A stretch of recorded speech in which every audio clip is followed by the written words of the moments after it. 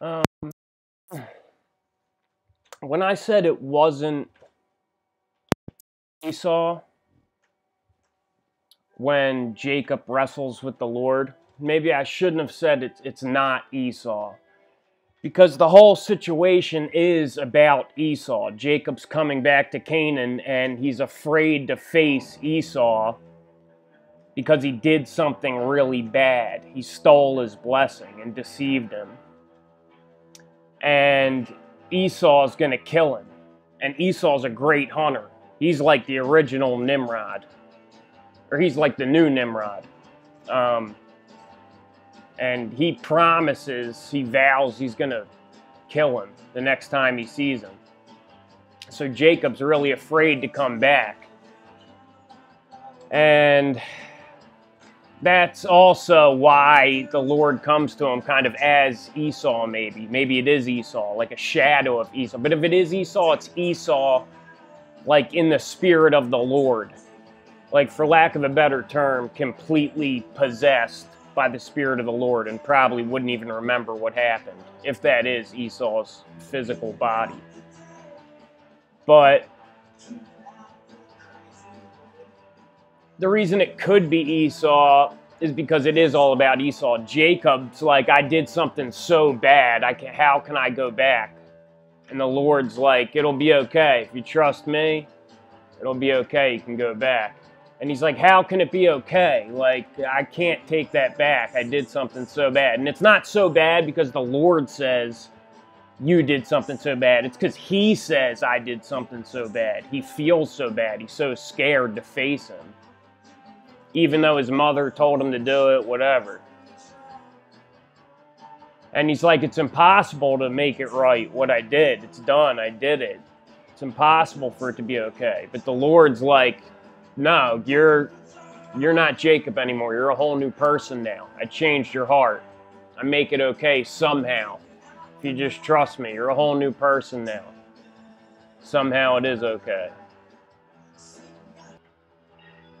Okay, real quick. I was reading this part in Ezekiel chapter 8 where he's having visions and the Lord is showing him the abominations the ancients of Israel are doing and the rulers. Just listen to this. What does this remind you of? What do you think of? He said furthermore unto me, Son of man, seest thou what they do? Even the great abominations that the house of Israel committeth here, that I should go far off from my sanctuary. But turn thee yet again, and thou shalt see greater abominations. And he brought me to the door of the court. And when I looked, behold, a hole in the wall. Then said he unto me, Son of man, dig now in the wall. And when I had digged in the wall, behold, a door. So it's like a secret door. The Lord shows him somehow a secret door into this secret room. He digs in the wall and finds a way in, a door. And he said unto me, Go in and behold the wicked abominations that they do there. And he's at the temple. So it's like some kind of secret room in the inner temple or under the temple or something. A secret room of the temple. And he said unto me, Go in and behold the wicked abominations that they do there. So I went in and saw, and behold, every form of creeping things, and abominable beasts, and all the idols of the house of Israel portrayed upon the wall round about. And there stood before them 70 men of the ancients of the house of Israel. And in the midst of them stood Jaazaniah, the son of Shaphan, with every man his censer in his hand. But think of censer also like a computer censer. And a thick cloud of incense went up. Then he said unto me, Son of man, hast thou seen what the ancients of the house of Israel do in the dark, like underground base? Do in the dark, every man in the chamber of his imagery. And, you know, you could think traditionally like idols all around them, but think also of chamber of imagery like virtual environment. Like every man in the chamber of his imagery, like a sense pod, like a, you know, like a virtual reality thing. For they say, the Lord seeth us not. The Lord hath forsaken the earth. So when I read this, I thought, oh my God, it's like the underground, you know, the base, like cloning. When I went in and saw every form of creeping things, like reptile, aliens, and abominable beasts. I think like gene splicing, you know, cloning, chimeras, and the chamber of imagery, like the shit they're doing with the simulations and the virtual environments and the psychotronic projection and MK scenarios and shit. But back then, it's like the skins on the video game. Like back then, it's like a secret room under the temple, and like now it's in the underground base, like a dumb, like, and now it's this and cloning, and then it's like chimeras and creeping things, and in the future, another video game skin, it's aliens and whatever. But I read it to my wife to see what she would think it was. And she was like, oh, I thought he opened like a portal. God opened a portal into hell for him and showed Ezekiel that what they were like in hell, what was going on. And I was like, whoa, are they the same thing? Like hell, like now it's that, like the underground base, then it's this, like maybe she's right. And it just changes with the skins of the video game. Like back in Bible times, the prophets are like, look, all our weather is controlled. Can't you see angels are controlling all the weather? There's angels doing everything. Our whole system is controlled by angels from God. And everyone else is like, what are you, nuts, dude? The weather is random, just completely random. And the prophets are like, look, dude, there's an angel right there, like, directing the weather. And the people are like, dude, that's just kind of a weird cloud. It's just a cloud. It's just like condensation trail. Just a weird cloud. Nowadays, truthers are like, our weather is completely controlled. Can't you see up in the sky? Look what they're doing. Our weather is completely controlled. It's like some kind of controlled system. You can't see the so on and so forth, planes, whatever. And people are like, dude, the weather's completely random. That's just like a weird cloud, just a regular cloud, kind of a weird cloud, like, and it just changes like the skins on a video game, like. And this, every man in the chamber of his imagery, each one with a censer in his hand. He goes in a secret door in the temple, and it reminded me of this Jim Keith book with this woman, Catherine Sullivan. I read this way back in the day. According to Sullivan, she was programmed by NASA personnel at various locations, including Huntsville, Alabama, blah, blah, blah, blah, blah.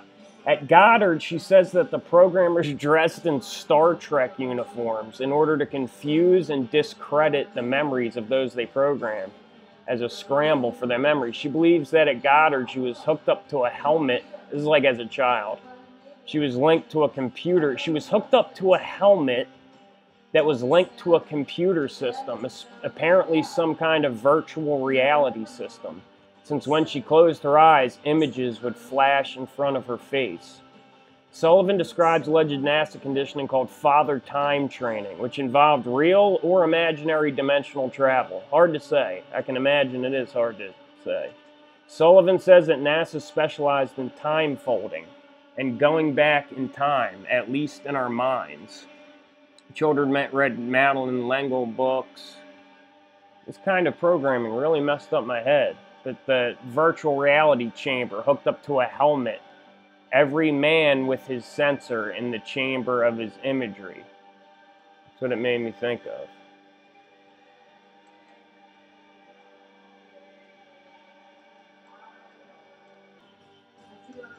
Okay, this video is going to be generally about, I'm going to try and talk about the law.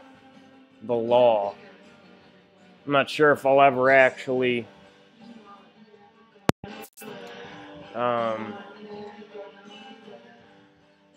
really get to any point, but that's what I'm going to try and talk about, the law. And then my next video is going to be, I'm going to start a new series. I'm going to read a story I wrote, like my own Bible stories. That's what the new series is going to be. It's not from the Bible. I just wrote it in that kind of style and mode of speaking and everything. And it's going to be called like Earth After Armageddon or After Resurrection or something like that. And that'll be the first video of that. I'm going to do these stories. And if you don't think I should be writing my own Bible stories, just going to have to take that up with my legal team. So Matthew 25:29, for unto everyone that hath shall be given, and he shall have abundance. But from him that hath not shall be taken away, even that which he hath.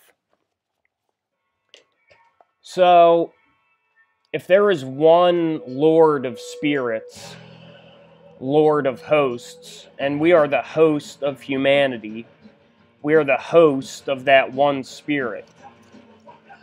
And we can imagine that one great spirit of humanity at large to be like water. Our consciousness, our awareness is like water, and we all share that water amongst us. And since the water represents the spirit or pure energy awareness, it is one fixed quantity throughout the entire creation. It can neither be created nor destroyed. And the waters were divided, the waters above from the waters below. The consciousness in time, in physicality.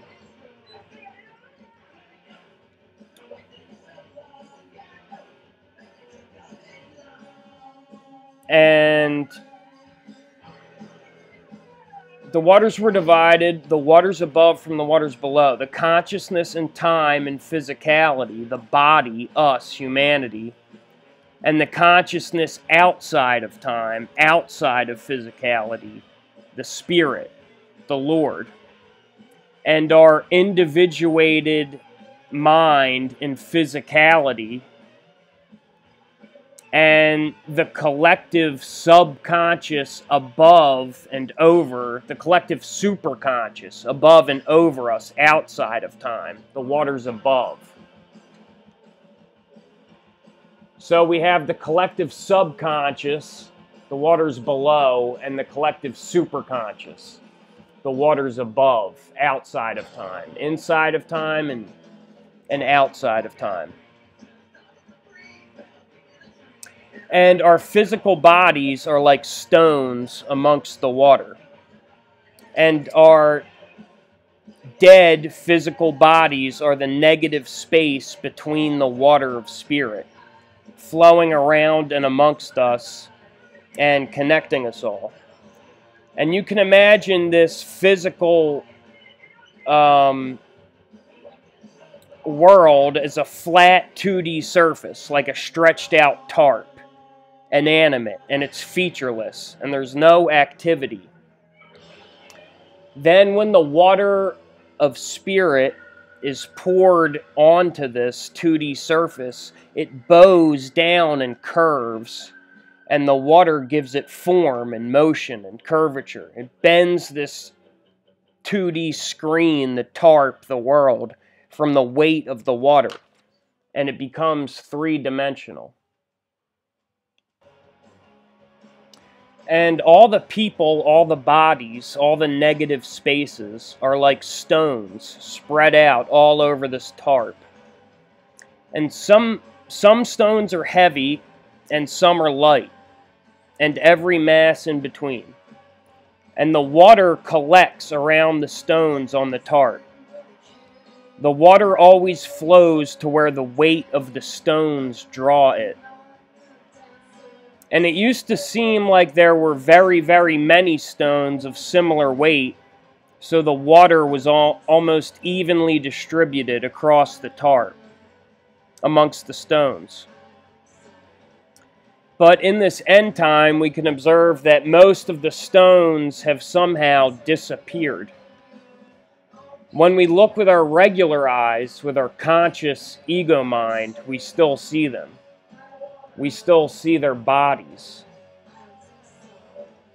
We still see the stones, and In fact, the image, the illusion, the construct, the Y machine, in its manner shows us the inversion, the upside down, the exact opposite. The Y machine shows us a population explosion, an out-of-control proliferation of stones on the tarp, like a red algae bloom. But when we look with our spirit, with our magic eye, with our spiritual eyes, we see less and less stones. The proliferation of stones is an illusion, the projection of some desperate survival mechanism of the environment. What makes a stone is that it holds weight. And when we look with our spiritual eyes, we see that the vast proliferation of stones hold no weight. They are not drawn in the spirit. They draw in no water. No water flows amongst them. No spirit flows amongst them. It's like they are just a movie prop now. They look like regular stones, but they are actually made of styrofoam. They are weightless. So we know they are not real because the spiritual mechanics, the truth of reality, shows that to us, that the water does not gather to them or flow amongst them. So maybe this is like the rapture. Rather than half the stones disappearing in an instant physically, they're disappearing spiritually, one by one, and leaving behind this styrofoam shell.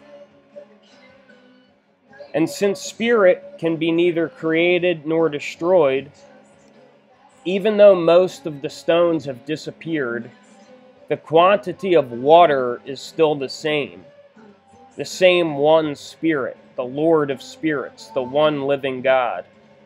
And as more and more stones disappear, more and more of the water, more awareness, more consciousness, gathers to the weight of the remaining stones.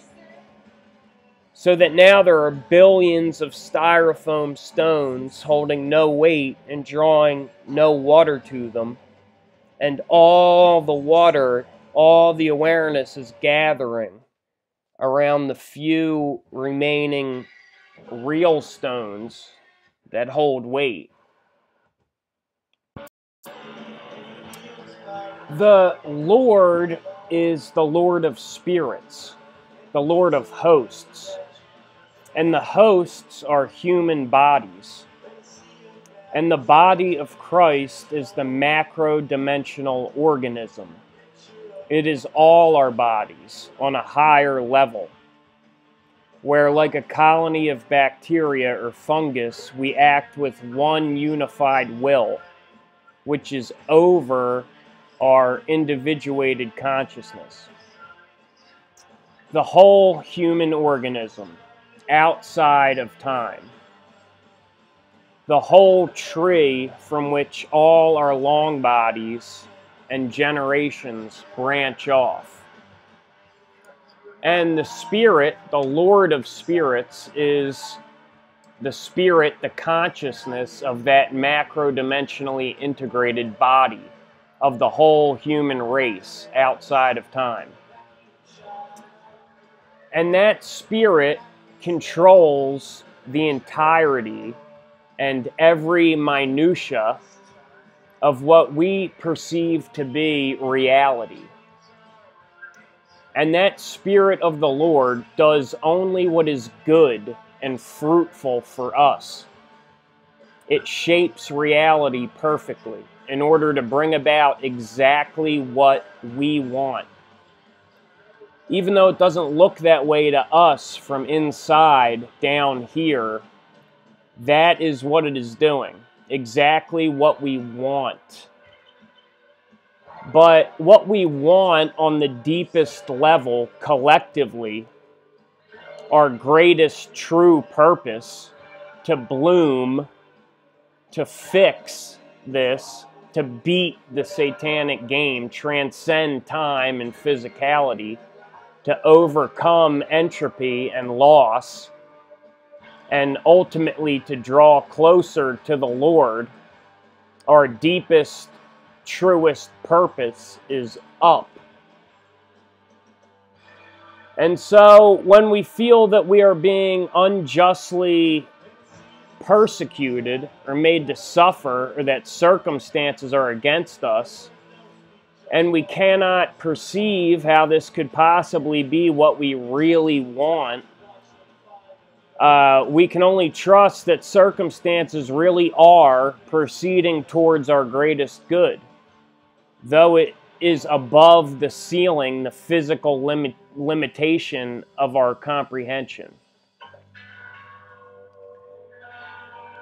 Because the Lord is always going to manifest what you really want, which is the highest possible good for you. But not the little you, not the hot dogs and blowjobs, the fake made-up name you, which is embarrassing. They pointed to a piece of paper with a completely fake made-up name, and they told us, this is you, and we believed them. But not that you, not the little you, but the whole you, the big you, us. Just like you don't give your child a candy bar, even though he thinks it's what he wants, but what he really wants is broccoli. He just can't comprehend that because he wants to be big and strong and healthy.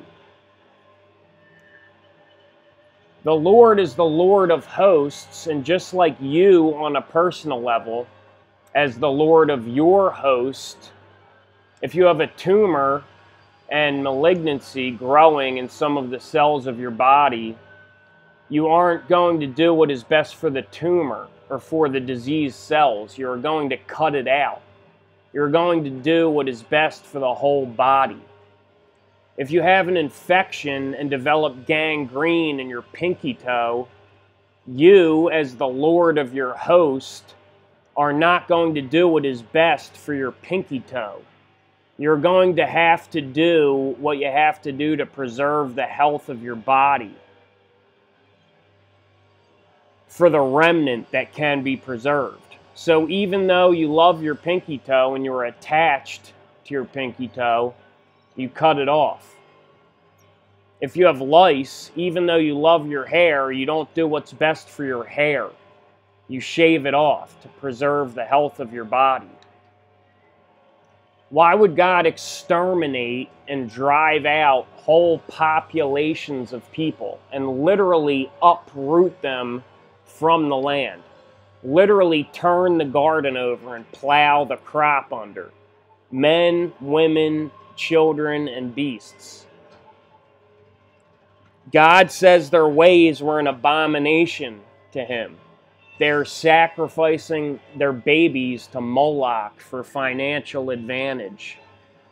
They worship Mammon and the Queen of Heaven and demonic entities in exchange for wickedness, violence, and might over other men. If what we really want, our true spirit and will, is to bloom into a better consciousness, a better heart, and draw up closer to the Lord and transcend the inherent loss and limitation of this broken world, and somehow exist in an eternal and perfect civilization, if that is our true will, then the Lord is executing. If that is our true will that the Lord is executing, then those civilizations are never going to produce the necessary circumstance, the banks of circumstance, the reality canals to achieve that, to make that change in consciousness possible. The stories we need, the people and events of the Bible wouldn't have taken place. Christ couldn't have proceeded. The necessary banks of circumstance had to be constructed in order to manifest what we really wanted.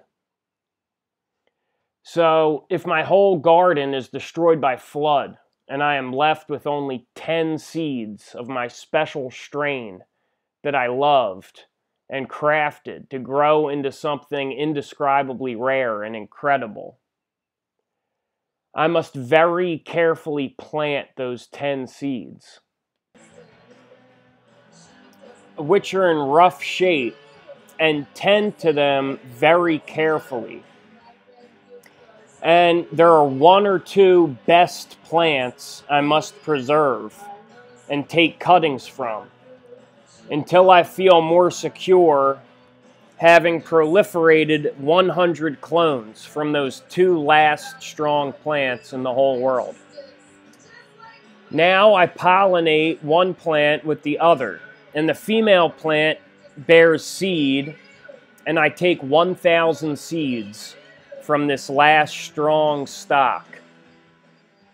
And I finally replant my garden, hoping this cycle to achieve a full bloom of my strain and bring forth as much beautiful, incredibly rare, flowering, crystalline fruit as I am able to.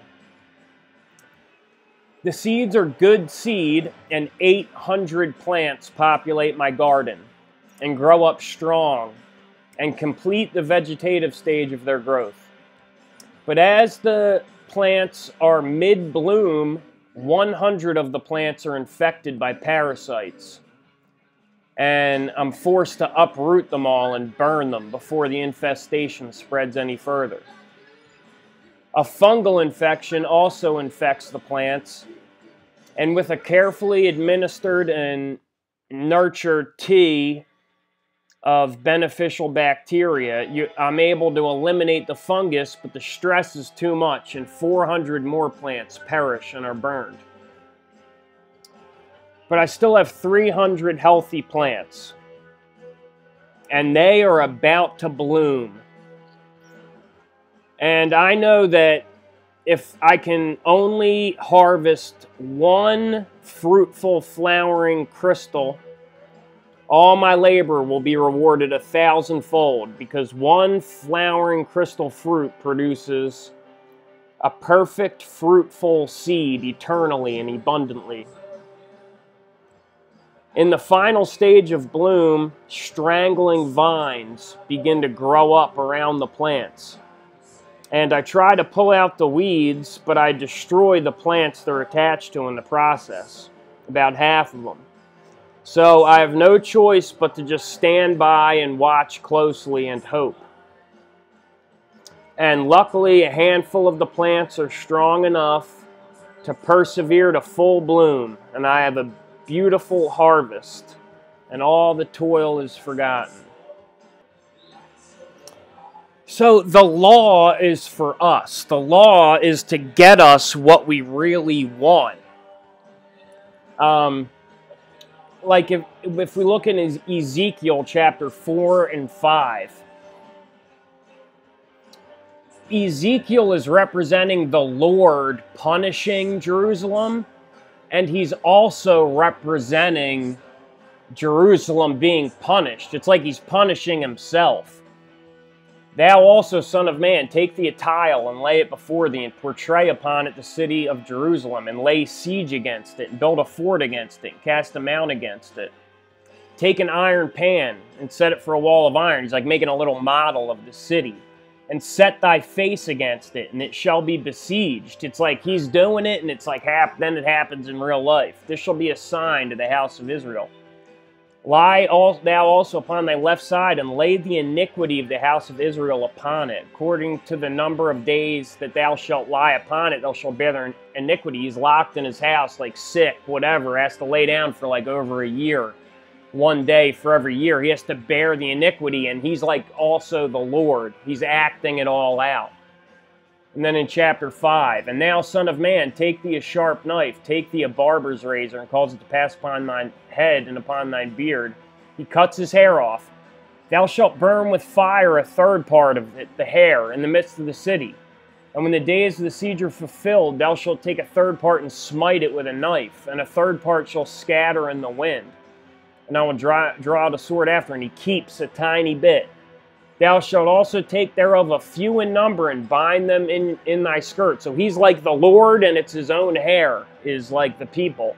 And he's the one punishing them, the one saving them, punishing himself. It's like, then take of them again and cast them in the midst of the fire and burn them in the fire. For therefore shall a fire come forth into all the house of Israel.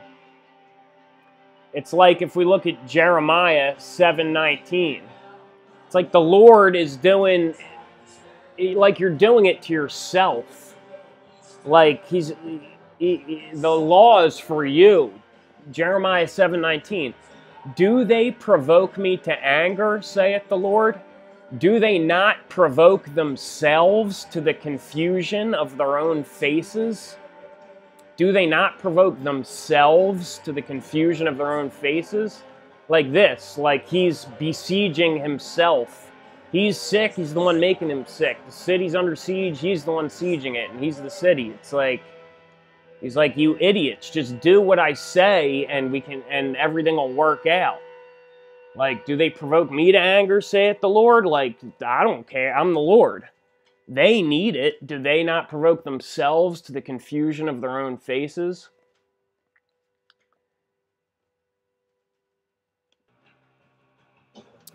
So, when I talk about the law, I'm talking about the law that is written on our heart, not the law of Leviticus or Deuteronomy or the laws of men. And I'm not saying there's not a reason for those laws or that you shouldn't follow them. But I'm just saying that's not written on my heart. I don't know all those laws by heart. If you feel led to try and follow all those ordinances, you should. But what's written on my heart is this law. And this is what I'm talking about. Like that law, Leviticus, is just to build the civilization to even have this law, to even come close to this law. Then one of them, which was a lawyer, asked him a question, tempting him and saying, Master, which is the great, I always thought it said greatest, but which is the great commandment in the law? Jesus said unto him, Thou shalt love the Lord thy God with all thy heart, and with all thy soul, and with all thy mind. This is the first and great commandment. And the second is like unto it. Thou shalt love thy neighbor as thyself. On these two commandments hang all the law and the prophets. On these two commandments hang all the law. That's the reason for all the law and all the prophets. And that's what should be written on our heart if we really look. And the Lord is like the highest good.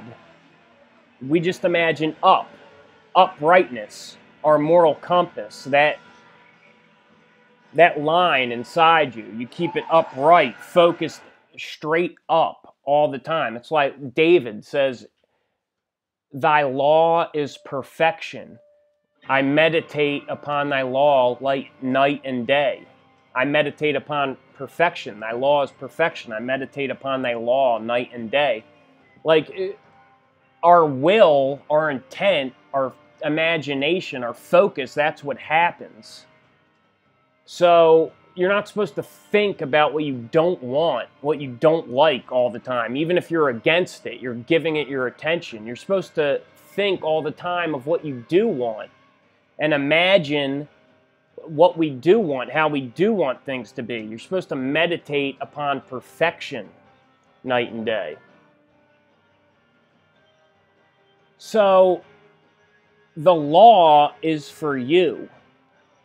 It's what you're supposed to do to have a fruitful experience. The law isn't for God. God doesn't need the law. That's why he says, do they provoke me to anger? Do they not provoke themselves to the confusion of their own faces?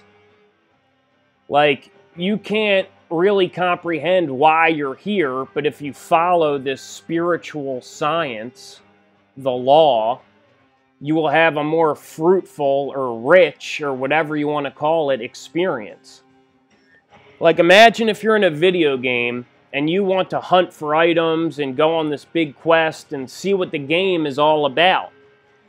But like 90% of the players you're supposed to be questing with are literally just walking into walls and falling in holes and shooting each other and using all their potions all at once. But mostly just walking into the wall for hours. It's like your grandparents trying to play Skyrim or World of Warcraft or something. And you're like, dude, come on, follow me. Let's explore and go on quests and shit and see what the game is all about. And everyone else is like, why? Why? And you're like, because that's the rules of the game. And they're like, fuck you. We can do whatever we want. We're not slaves. And you're like, yeah, I know you can do whatever you want, but you're just walking into the corner of the wall and getting stuck in holes. Just follow me and we'll have an interesting, exciting time. And I don't know what exactly, but I'm sure something will happen better than just being stuck in a hole. And everyone's like, why is there law? Why did God put me stuck in this hole and walking into the corner of the wall my whole life? Why? And you're like, look, let's just play by the rules of the game and just see what happens. And they're like, we're gonna kill you, you self-righteous, oppressive liar. And then they just go back to falling in holes and treadmilling in the corner for another thing. And it's kind of like a test of your being or your amness or something before you can even start the game. And the test is the law. To defy everything the whole world tells you, everything you see with your normal eyes and your normal brain, you defy the entire data set and you do the right thing anyway. You do the upright thing anyway. The law that's written on your heart. That's like your secret name, your amness, your compass of uprightness, your sense of up and down is the law written on your heart. But the test is a test of your amness because Satan comes before you and he says, I can give you anything this world has to offer. Power, money, sex, fame, knowledge, honors. To get what you want, all you have to do is follow a certain set of instructions and want it more than anything else.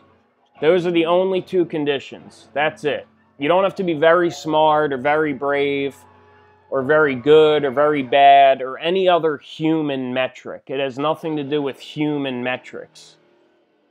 It is purely mechanical. To get anything this world has to offer, you must want it more than anything else, and you must follow a set of instructions. And the precision with which you follow the set of instructions determines how successful you will be at achieving anything this world has to offer, your focus and your single-mindedness. And the instructions could be anything. They would probably take different forms in the different skins of different ages. It could just be the stars, or it could be some demonic beast in the deep forest, or in a different age, it's the oracle at Delphi. Nowadays, it's probably some sentient digital entity or entities, AIs, giving the instructions. Or it could just be perfectly following subliminal behavioral cues issued from the screen by the monolithic entity. But if you want it more than anything else, and you follow the instructions perfectly, there's no limit to how much power or money or knowledge or whatever you can have. To the extent that to a normal person, you basically appear like a god. Like, it seems like there's no limit to your power and you can just do whatever you want. But by the time you reach that godlike level of attainment of anything this world has to offer, you've followed the instructions so perfectly that basically you've lost your free will. Because all of your activity completely consists of perfectly following the instructions dictated to you in whatever fashion by your environment. By the environment. So you are actually just like an extension, an avatar of the environment itself. It's dictating all your actions. Because in order to attain your power and to retain it, constantly maintain it, you must act strictly within this program you're given, these instructions. So really you're a slave. Or you're more like a referee or an umpire or a stagehand or something like that. So even though you look kind of godlike and like you're doing whatever you want to the regular humans, really you just wish you were a human. But you're stuck. It's like being a ball boy or a professional soccer referee. Do you think it was those guys' lifelong dream to be a professional soccer referee? No. He wanted to be a professional soccer player. But he acts like he always wanted that and that it's great around regular humans. He's like, yes, I am a god. It's fantastic. Look at me. But as soon as they leave, they start crying. So that's why it's a test of your amness to defy the entire environment, telling you to care about the wrong things and to be the wrong things. And do what you know you're supposed to do anyway, which has nothing to do with money or fame or power or anything else this world has to offer. You have to be something without all that. Be something just all on your own. A secret purpose. Something you would do even though no one will ever know it. That's like your secret name, your amness.